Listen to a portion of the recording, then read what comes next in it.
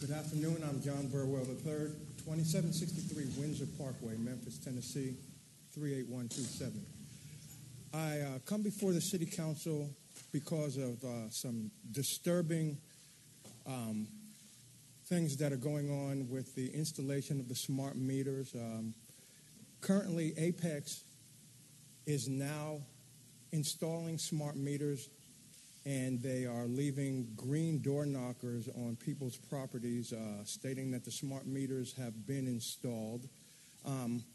Personally, I was at MLGW's office in Millington last week seeking to opt out of having smart meters installed on my property, and I was turned away because I had not received a postcard from MLGW.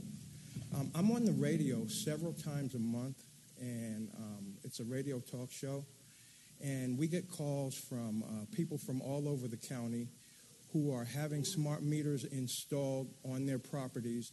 They're not receiving postcards from MLG&W, and just last week, a woman called up, and she stated that representatives from Apex came to her property to install what's now being called enhanced meters, and she was told if she did not accept the smart meter, that she would receive an additional $24 a month on her MLG&W bill.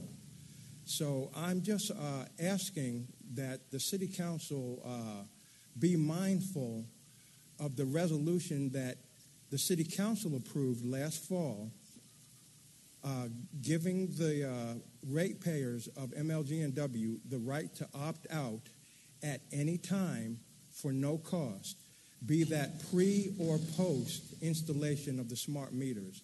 And I'm asking that the sanctity of my home not be violated, and that I be given the opportunity to protect my family by not having the smart meter installed on my property, and that my fellow ratepayers be given that same opportunity.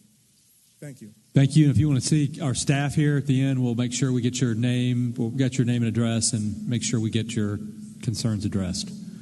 Okay?